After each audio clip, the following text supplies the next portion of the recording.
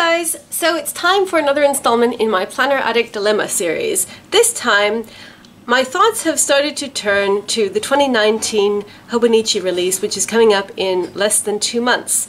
And I have been wondering whether I should get a standard weeks, as I did this year, or a weeks mega.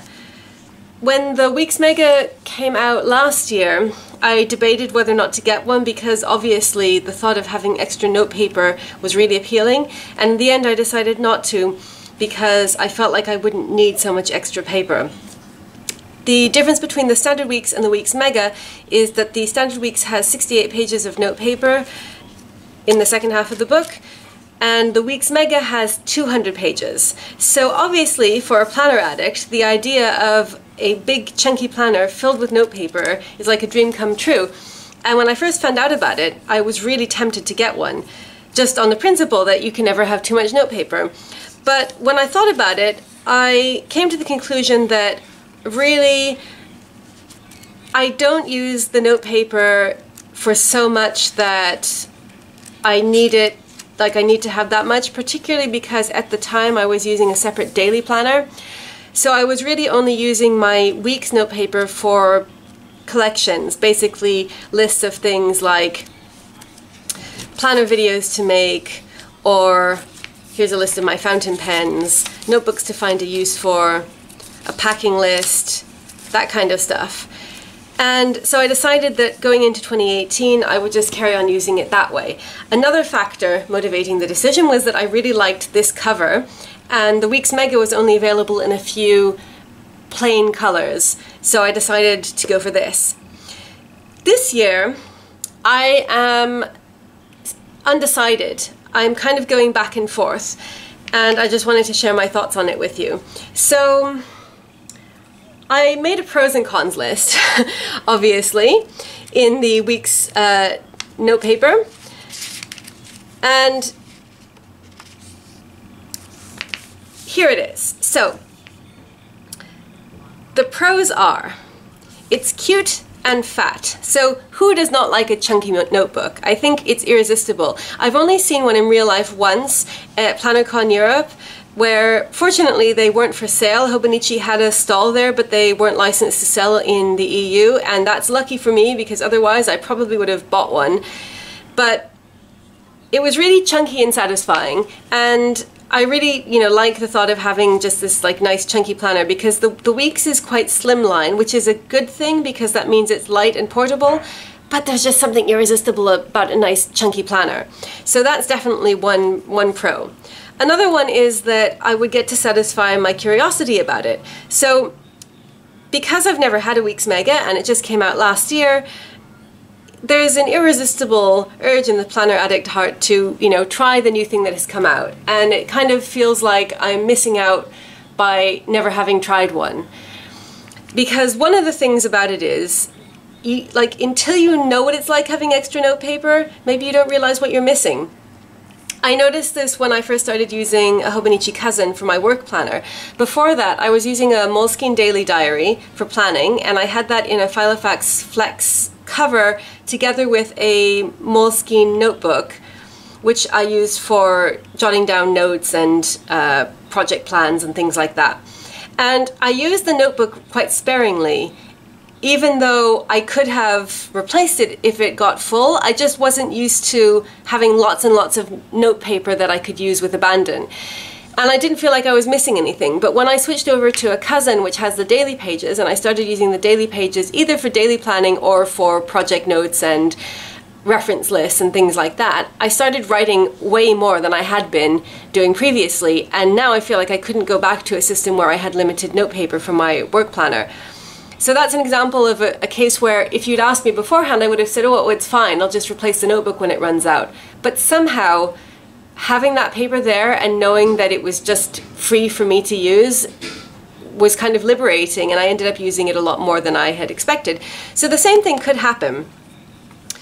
And following on from that, another pro is that I wouldn't have to worry about running out of room. So I think that instinctively, I'm quite careful about how to use these note pages. It's not like I consciously weigh up whether something is noteworthy or not, But I think because I know that there are only 68 of them and they have to last for the year, I've kind of subconsciously worked out in my head how many I can use per month. So that's like, it's something like, I can't remember now, 4 or 5 pages a month. I'm sure that's wrong, but anyway, the point is that before I go to use a note page, I've kind of decided in my head whether or not that is worthy of it. Also because I keep these, somehow I feel like I want whatever I put in here to be nice and tidy and something that I would want to look back on. So there's a little bit of a sort of economical mindset, I guess, that goes into it. And I think if I had 200 pages, I just wouldn't worry about that. And anything that I wanted to write down, I could put in here and not care.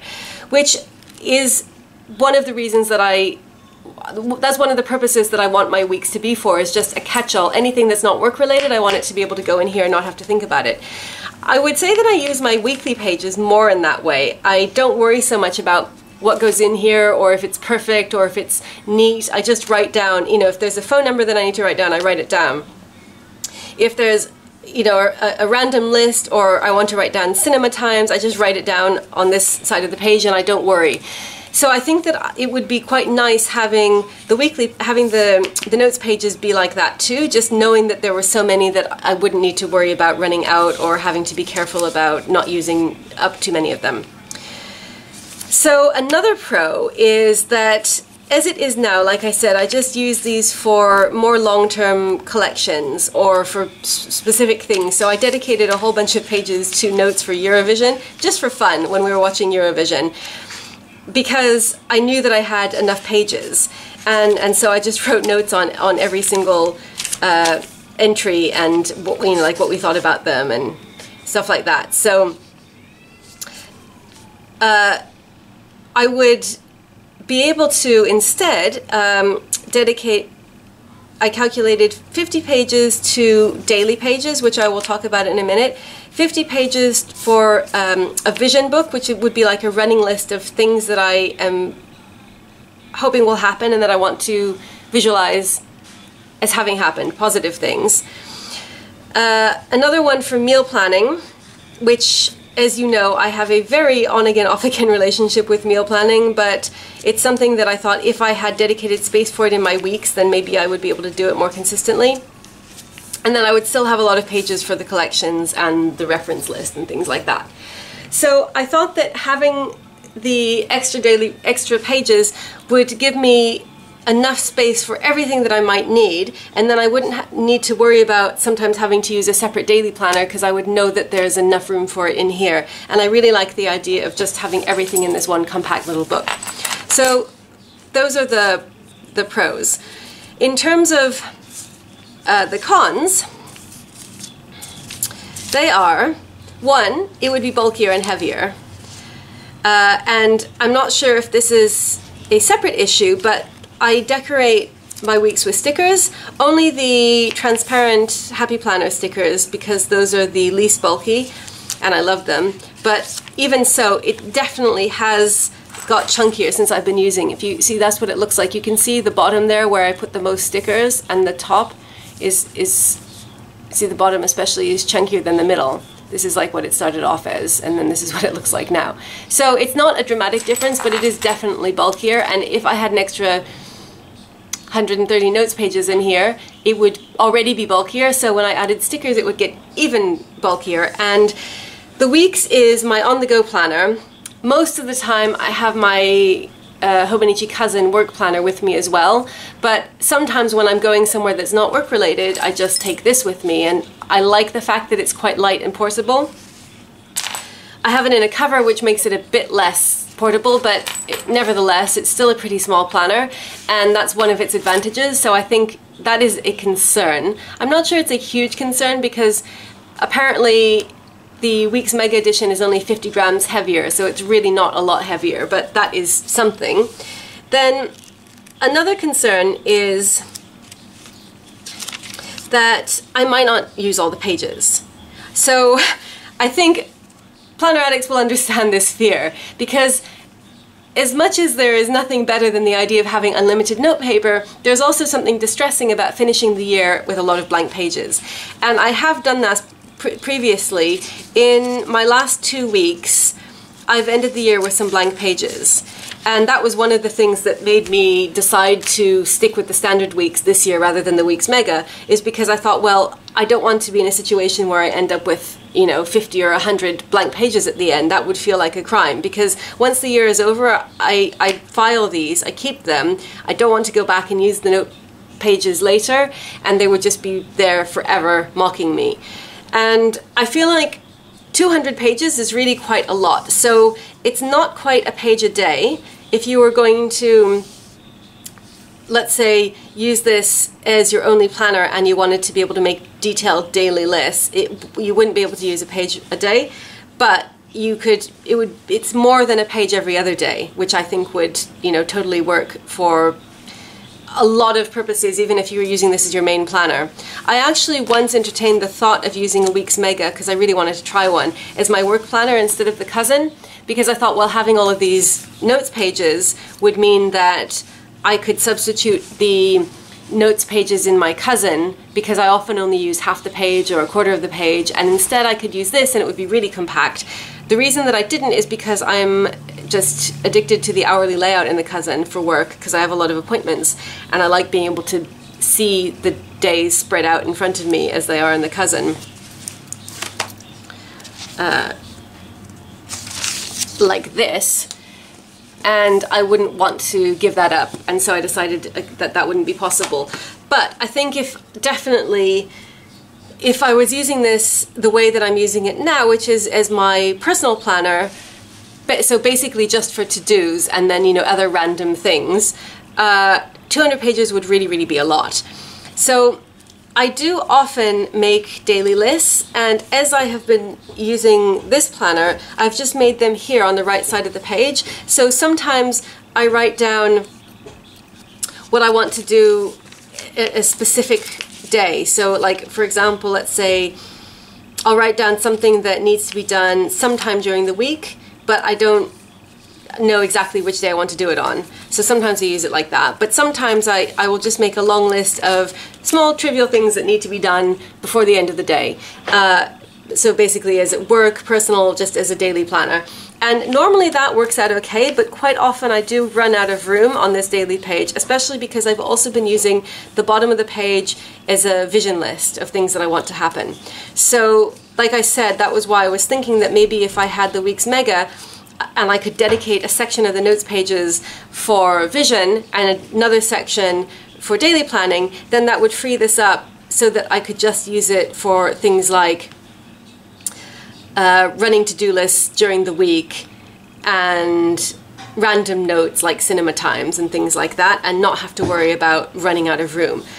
But as I said, the flip side is I've been managing pretty well using the daily lists here and just using this for collections. I don't feel like I've been suffering, so it could be that if I had all of that space for daily pages that I just wouldn't use it, because I don't need a daily planner every day or even every other day, and I just hate the thought of all of that extra space going to waste. Part of that is because I like to be able to look over the completed pages and the completed planners, and in future years, because I keep these, I wouldn't like to think, you know, I would be looking over my used planner and see all the empty pages, because part of the fun is seeing how it fills up. So that's another potential con. And then finally, and this is maybe a silly one, but still I included it, my lineup of old planners would be uneven, because let's say I got a week's mega for next year and it's like, you know, thicker than this one. When I look on the shelf at my lineup of previous weeks, I'll have 3 standard size weeks and then a week's mega, which will be bigger, and then who knows, maybe the next year I decide I don't need it and I go back to the standard weeks, then it will look uneven. I think that that's quite a trivial reason, so I'm pretty much happy to strike that off the list, because it's still weeks, it's still the same shape, and so it wouldn't look really out of place in my lineup. And in any case, even if it did, that would be telling the story of my planner adventures, and it's not necessarily a bad thing. You know, they don't all have to look identical. So those are the pros and cons, and on balance I'm kind of thinking that I would like to make the jump and take the risk, because on the pro side it could open up a whole new world of just having lots of pages to write stuff that had never even occurred to me that I might want to write, because I'm used to the idea that I have to be careful and ration them a bit. Also, it could be that I would realize that it's actually really, really convenient having a separate space for vision and a separate space for daily planning. And I think that the vision planning has been a little bit sporadic, or very sporadic, partly because it doesn't really have its own dedicated space. So there have been some weeks when I've blocked off the lower half and thought I'm just going to put the vision down here and put the to-dos up here. But depending on how the week goes, sometimes I end up wishing that I had more room for to-dos. So I can't really predict it that well. And so I'm thinking that if I had space at the back here that was dedicated for vision, maybe that would make me do it more regularly, because it does seem to have a positive effect. I think it's a good thing to do. It makes me feel less anxious when I've written down the things that I am worried about, and basically put a positive spin on them and write down how I'm imagining that they have already happened, that they've gone well. And the same with meal planning. Maybe if I had a dedicated space, it wouldn't necessarily have to be in the notes pages, it could be here. So I could say, okay, I'm going to use the left-hand side for weekly to-dos, and I'm going to use the right-hand side for meal planning, and then just random notes. And I would also have space for random notes in the back. So there's a lot of potential, and I think the only way to find out how it works and what I'd use the potential for is to actually try it, because if I don't try one, then I'll always wonder, and if I do try it, then I'll know. And in the worst case, if it doesn't work out, I'll have a year where I have some blank pages in the end, and is that really the end of the world? But I think that if I have the pages, then I'll be more inclined to find ways to use them, which could be a good thing. So that's what I'm thinking at the moment. In terms of cover designs, I don't know what Hobonichi's planning yet for 2019, and I don't even know if they're going to bring back the Week's Mega again. I'm assuming that they will. If they don't, then I guess that dilemma will be solved for me and I'll just get a week's standard, but I'm assuming that they will bring them back again. And I think in terms of covers, the fact that I've got this really cute, colorful fabric cover means that I'm not so concerned about what the cover of the weeks looks like, because this is enough to make it look pretty. So even if it's a plain fabric cover like the ones that they had for the Week's Mega this year, that will be fine. It could be that they'll bring out more different cover designs. I'm not sure how well the Week's Mega did this year, so that will be interesting to see when they introduce their new lineup at the end of August, which I'm really looking forward to. But I'm not worried about the cover issue anymore because I've got this. And the bulk issue, I kind of feel like it's not a deal breaker. I think it's not going to make it so chunky that I won't want to use it. It could be I'll get it and I'll try it and I'll think actually this is too chunky and I'm going back to the standard weeks next year and I don't need all those pages and that was a failed experiment. But I think that it won't be too much of a risky thing to try for a year, although I'm still not totally decided, because again, if this works and I don't really feel the obvious need all the time for more pages, then maybe I should just stick with what I have. So those are my thoughts at the moment. Obviously I won't be able to decide anything concretely until the new lineup comes up, but that is where things stand now. So I'd be interested to hear if any of you have been using the Week's Mega and how you find it, and whether you're using it in conjunction with other planners and feel like it's great having the extra note pages or whether it's not really necessary. So I hope that you found these Planner Addict musings enjoyable. As always, thank you so much for watching, and I'll see you again soon. Bye!